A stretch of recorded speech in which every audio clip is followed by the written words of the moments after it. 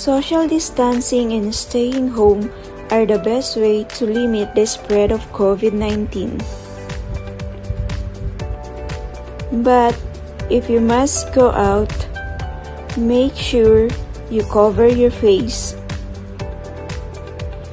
You can use anything that cover your nose and mouth, including dust masks, scarves, and bandanas. Leave surgical masks and N95 for healthcare workers. When you wear a cloth mask, it should fit snugly against the side of the face. Be secure with ties or ear loops. Include multiple layers of fabric. Allow for breathing without restriction.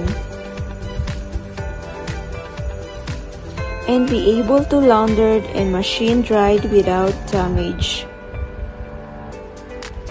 When putting on and taking off a mask, only touch the ties or ear traps. Do not touch the front of the mask and wash your hands after touching it.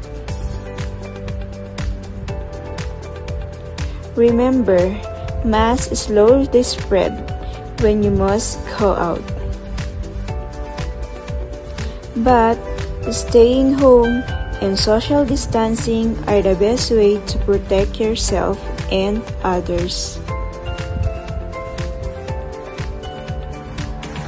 Stay safe everyone, and please don't forget to like this video and subscribe and ring the notification bell below for more videos like this.